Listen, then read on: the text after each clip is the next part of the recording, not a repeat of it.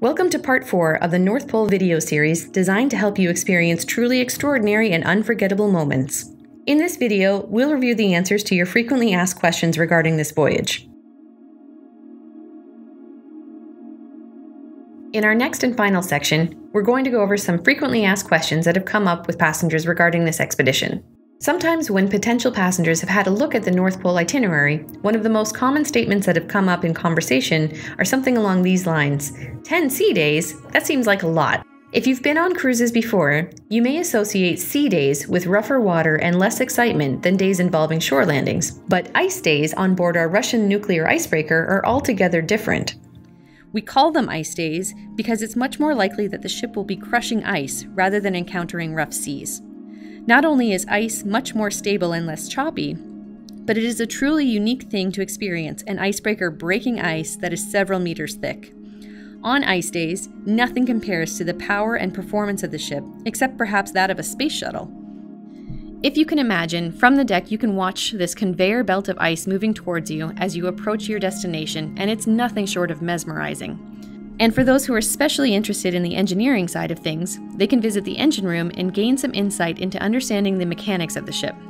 Overall, the ice and the ship will be unlike anything you've ever seen before, and the furthest thing from boring. While reaching the North Pole itself will be a bucket list item for many of you, you may also be wondering how to occupy your time on the ship en route and on the way back from the destination. Aside from enjoying the icebreaker experience, there are many more things to see and do on the ship. We've gone over many of these points already, but here's a quick recap for you. As for outdoor activities, there's often wildlife to spot and photograph from the deck, and an overwhelmingly beautiful white landscape to enjoy.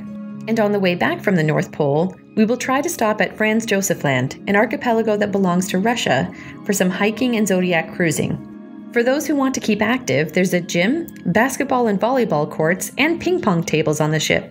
For those who are keen on polar learning, there's an onboard library to explore, plus our expedition leaders and other onboard experts will run a lecture series. Also, there's an onboard polar boutique to pick up souvenirs or extra layers. To help you relax and unwind, there are 2 saunas and a small heated saltwater plunge pool.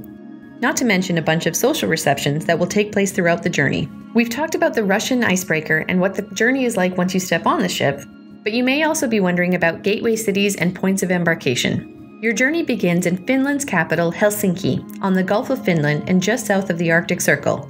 You'll enjoy a one-night included hotel stay. You'll meet an expedition team member as well as some of your fellow passengers. You'll take part in a pre-expedition briefing, and depending on when you arrive, you may have free time to take in the city's historic sites, restaurants, and incredible architecture. From Helsinki, you'll take a comfortable charter flight to the Russian port city of Murmansk. From here, you'll board 50 Years of Victory in Russia's extreme northwest and sail out of Kola Bay right into the Barents Sea. Temperatures at the North Pole in July can range from -10 to +10 degrees Celsius, 14 to 50 degrees Fahrenheit. So it's best to come prepared for anything, with lots of layers.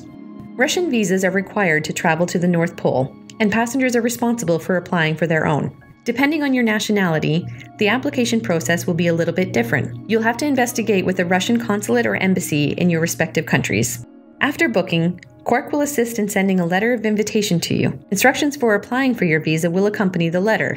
Here's the process you can expect. Number 1, send passport copy to Quark. Number 2, receive letter of invitation from Quark. Number 3, file Russian visa application, then apply for visa. Number 4, receive visa.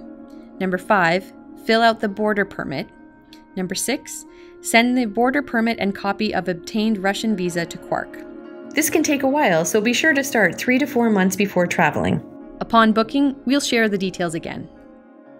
The expedition team who will be leading your voyage is global, so there are usually a wide variety of staff from different places who speak different languages.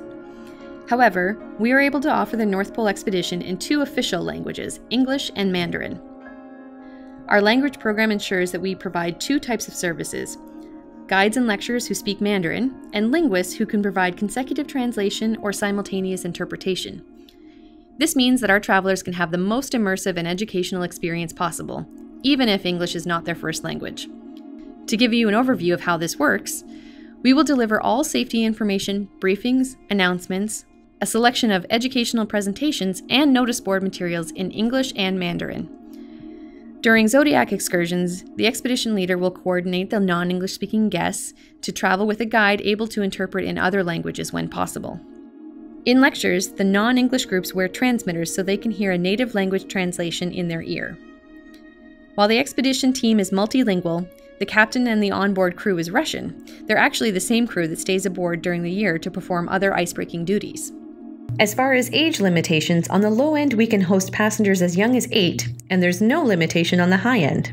As far as accessibility limitations, you should be advised that dining room, lecture facilities, and the bar are all on different levels of the ship, and that the elevator is turned off when at sea.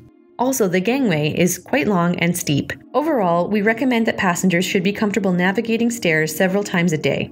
Our polar travel advisors are always here to support you, whether you have specific questions on itineraries or would like to learn more about the North Pole.